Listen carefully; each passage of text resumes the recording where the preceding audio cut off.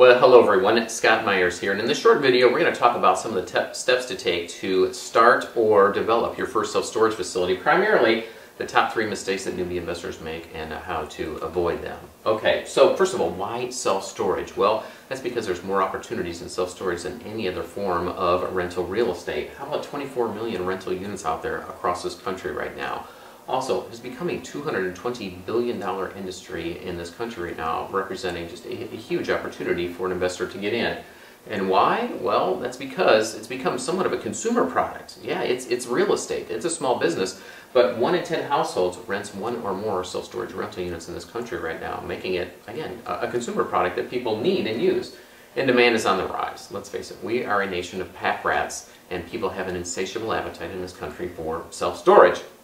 And why else would we be looking at self-storage right now? Well, that's because it has higher returns than any other form of real estate. It may be one of the reasons why you're here. You've seen all the positive press lately about how self-storage continues to outperform all other asset classes. As a matter of fact, the next closest competitor in terms of returns is apartments. Last year only returned 8.8% compared to 34.5% for self-storage. Healthcare, retail, office, industrial, and lodging, well, I feel sorry for those folks down there. 4 times more profit than apartments when it comes to investing in self-storage, and certainly outpaces all other forms. Okay, Scott, well, why would I go out and do that when I can just go out and buy a single-family house? It's really easy to get into. They're all over the place. Well, compare that to single-family returns as well. If we get out of the commercial sector, 5.3% national average. That's why. And as a matter of fact, Michael Lombardi, who tracks single-family investments, rental real estate, he made the comment recently, in my opinion, is that the U.S. housing market is dead for years to come. So, there you have it. Okay, so my story. Well, I have invested in all other forms of real estate. That has been my experience and my background. All types of single-family homes. We ramped up the apartment side of our businesses, offices, warehouses, until it took us to the point of near bankruptcy. Then I got formal education, and I bought my first self-storage facility, and I decided, hey, this is the way to go, and I sold off all other forms of real estate, and we've continued to buy and develop ever since. We've purchased over 2,000 units, and we've developed over 400,000 square feet of self-storage to date. Well, people began to notice what we were doing along the way, and I was asked to speak nationally at some real estate investment groups and other investor and small business groups all across the country, and I humbly accept the fact that now I am the nation's leading instructor on how to invest in self-storage facilities. And we founded our company, selfstorageinvesting.com, several years ago, and now that is the internet's most powerful resource for teaching other folks how to go out and buy and develop their own and launch their own self-storage business as well. Okay, fantastic, Scott, but interested in the business, where do I find these self-storage facilities? Well, target mail. It takes a little bit of work, but this is where we're going to find the deals. You got to look under the rocks, and we're sending out mailers to the self-storage facility owners themselves, targeting the mom and pops, not the big regional and national players. They're not going to answer our mail or our phone calls anyway. We're targeting the mom and pop owners. We're also partnering with the commercial brokers and also the self-storage brokers, and they supply us an endless supply of leads to be able to track down. And then don't forget the business brokers. There's an awful lot of sellers and owners out there that treat their self-storage facilities as a small business rather than commercial real estate. So we're also working with the business brokers who are supplying those facilities to us and getting on their business brokerage, small business brokerage websites. And then internet searches, just a kind of a catch-all in addition to these, to look for self-storage for sale, comma, your city. Google self-storage for sale, comma, your city, to catch anything and everything else that may be out there. All right, we're going to talk about the top 3 mistakes that newbie investors make and how to avoid them. And mistake number 1 that I've seen over the years that I've been coaching and mentoring folks is improper analysis. Folks, they're trying to piece together software or get to a best guess, or looking at brokers' figures or seller figures and determine, what is this thing worth, and am I overpaying for a self-storage facility? How do I know what this thing is worth? And there's an awful lot of fear in that. Use the number 1 resource, the number 1 software out there for analyzing deals. Go to selfstorageanalysis.com. This is the software that we use and that the pros use for analyzing self-storage facilities. There's nothing else out there on the market like it for analyzing self-storage facilities and the market, for determining net operating income, cap rates, and getting down to the bottom line, which is, what is this thing worth? It takes the guesswork out of it. Also, don't forget the market as well. If the numbers look good on the facility, physical standpoint, it looks great. Well, what about the market? Will it support this self-storage facility? For those of you that are looking to develop as well, you need to be drawing a 1, a 3, and a 5-mile ring in a radius around the self-storage facility that you're looking to buy or land that you're looking to develop, and finding out what the supply index is. Is it overbuilt right now, or will it be able to withstand more storage? What is the competition in your market? Can you beat up on the folks that are there? Are they not doing a very good job? Or is it formidable competition that you may have a tough time breaking into this market and stealing some of those customers away, and or gaining new ones above your competition who's already entrenched? And then, will the market itself kind of support it? What are the demographics and the demand? Is the population increasing? Is it decreasing? What is the median income? What is the overall demand, and what are the trends in the market as it pertains to not only occupancy, but job growth and the demand for storage in a market? Okay, great, Scott. Interested in the business, but the biggest question I have is, how do you fund these things? I heard that there's no financing out there during this recession, and as we're coming out of it for self-storage, how do I get the money for these things? Well, you know what? We're still going back to the same places we went to before, and that's the community banks, savings and loans, credit unions, because those are the folks that are clamoring for self-storage, because self-storage has done so well during this recession and also during all recessions and inflationary periods. As a matter of fact, self-storage only has an 8% loan failure rate on average compared to all the other asset classes. Well, comparing back again to apartments, apartments have a 53% loan failure rate in this country. So these banks, they want the self-storage deals because they know that they perform, and they won't have to try to sell these things off or take them back. The SBA also has 2 new programs that are available for self-storage that they don't offer for any other form of real estate, because they too know that this is the asset class that outperforms all others and has such a low loan default rate. Sellers are financing their deals as well. These mom and pop owners have paid down their facilities. They don't want to pay capital gains taxes on them, and so they're offering seller financing so that they can still get a check once a month for their self-storage facility, defer their capital gains taxes, and also not have to manage their facility. It's kind of a win-win-win for not only them, but you as buyers. Private lenders, well, really akin to the community banks and the SBA. These are wealthy individuals that are running their own banking business, if you will, and they are coming out of the woodworks looking for self-storage development deals and deals to loan on existing facilities, because they too see that this is the best opportunity in real estate right now, and also has the lowest loan default rate. Pretty impressive, and this is what private lenders are looking for.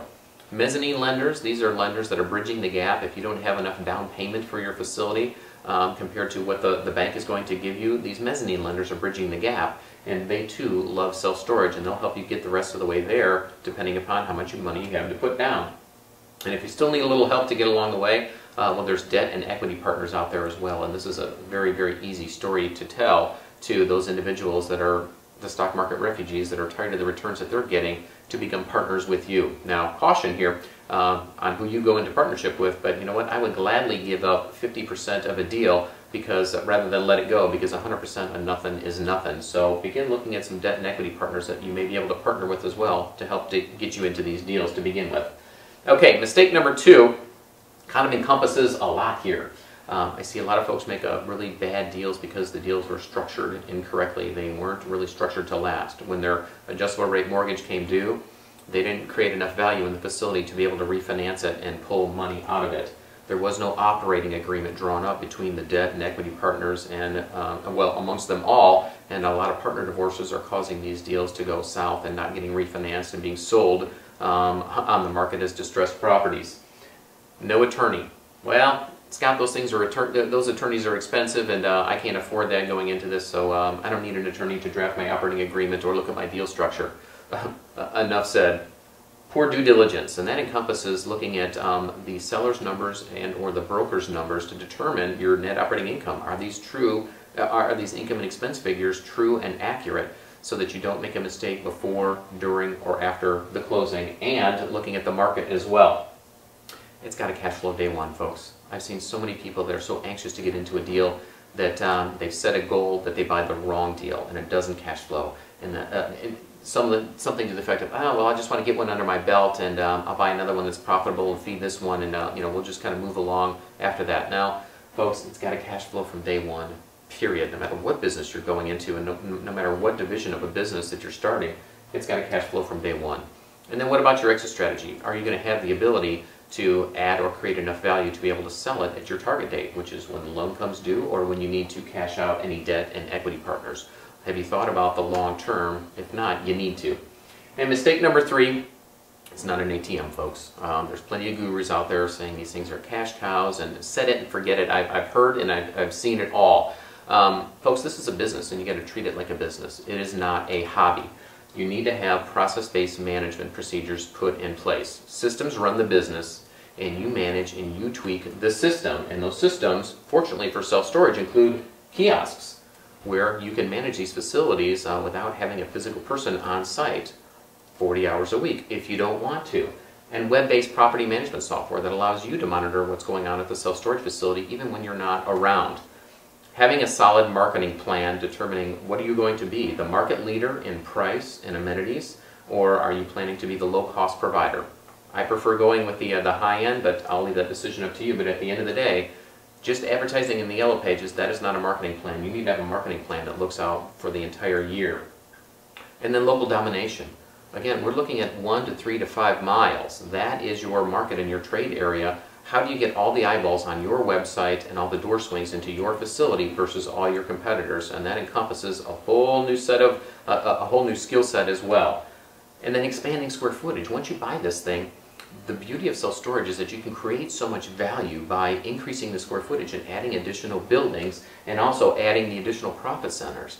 And with self-storage, there is no other asset class that I have seen or invested in that allows you to add the value, just force the appreciation by adding truck rental, retail sales of locks, boxes, and moving supplies, propane tanks, offering eBay services, lock services, wine storage for furs and gun and arts and other collectibles and temperature controlled, you name it, the list is endless. Over 40 different profit centers that we've added to our facilities to force the appreciation and the value. Recently we've been adding meth labs to all our facilities. It's a huge profit margin. Just kidding, folks, just kidding. No plumbing, no meth labs and self-storage. So let's just get that out of the way right now, no matter what you see out there on the internet. Okay, so let's summarize now the top 10 reasons why I love self-storage and another reason why you should continue to look into it as well. It is the most profitable, surging demand. It has been the fastest growing sector of commercial real estate over the past 30 years. There's an abundance of financing options. Private lenders, banks, SBA, they love self-storage because it outperforms everything else. It's recession resistant because what happens during a recession is businesses and individuals are downsizing, and therefore that creates a demand for storage. So storage actually is one of those rare industries that benefits even more during a recessionary period than it does during an inflationary period when times are good. But when times are good, woohoo, buy more stuff, don't we? And we have creates another opportunity and demand for self-storage for all the goodies that we buy when times are good.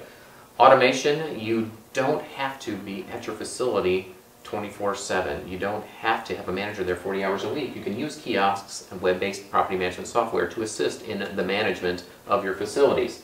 And then multiple profit centers and paydays. No other form of real estate allows you all the opportunities, over 40 different profit centers and additional paydays and ways to increase the value like self-storage.